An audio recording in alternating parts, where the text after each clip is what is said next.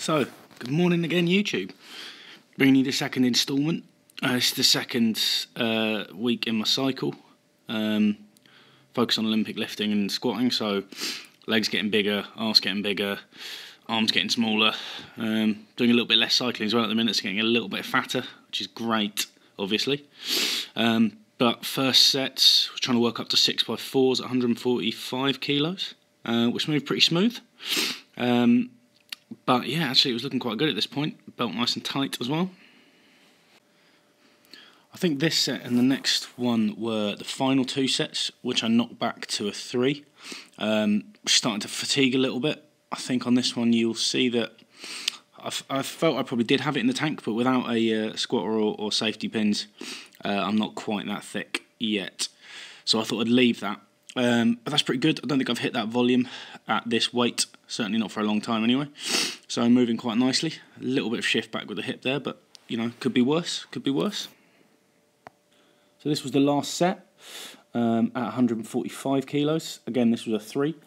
And it still was moving all right. It was a little bit slower. I'm just starting to fatigue a little bit in the program, what with doing heavy front squats and some volume work in the midweek, as well as a set of hypertrophy and speed work with back squats. But technique not looking too bad. Hips are shifting back a little bit at the end, but I'm making use of the bounce at the bottom, so that isn't bad at all. Now this was, I think, set 3. I didn't film all of them because I found it quite boring after a while, and this gym actually says you can't film without asking people, so I always think it's better just to do it and then ask for forgiveness later on if they require it. But like I said, I've transitioned into a high bar squatting phase for this, which is definitely a bit harder, but I wanted to place more emphasis on the legs. As low bar, I felt was hurting my back. I know you can move more weight with it, but I don't think there's as much of a carryover to Olympic weightlifting. So to get better at that, I decided to do it this way around.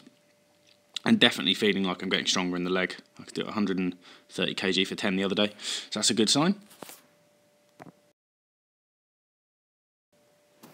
Just moved into the power jerk phase here. This is quite a light session-ish at the beginning. I worked up to a 5x3 at 100 kilos. This was just starting off at 90 and working really nicely. Didn't have to use a belt. Felt very quick, powerful, transitioning the feet well. So that's good. Last week for a 3. And it's moving really, really nicely at the minute. I mean, I've only really been doing this for a few months, so progress is going to be fast at the beginning. But I am transitioning quickly. Got to make sure not to knock my nice camera off when I'm doing it though. But that's good. I'm getting used to that position. It feels comfortable. This was the first set. I did 100 kilos on the power jerk. Didn't use a belt on the first one, which was a bit of a mistake. The core was just starting to struggle a bit after the squat and nearly lost it on there. But it's good to get, you know, a good tip is to keep your arms in that overhead position when you've locked out.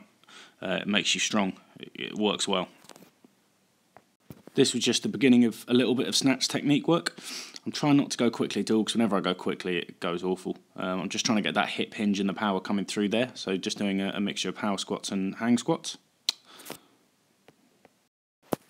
Because my technique is pretty shit and I don't get down quick enough under the bar, I struggle with 60 kilos just because that's the way it is when you're starting off. But hip hinges is definitely a bit better, and I am getting more comfortable into doing this. I think doing the snatch, dip and drive in other sessions is the best help for me so far.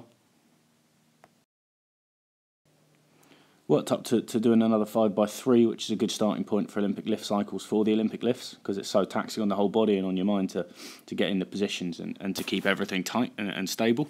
Otherwise your form breaks down after about 3 reps rather. But not moving too badly again, getting the bar there and getting under it, if not looking very unsteady at the bottom. But that will come with time. Filming. I hate doing snatches in the more commercial gym, so I can only really do it here. Whenever I do it in a more commercial gym, I either knock shit over or get in someone's way. So I've got to wait until I get some space. But this is a good gym for it. But slowly but surely improving.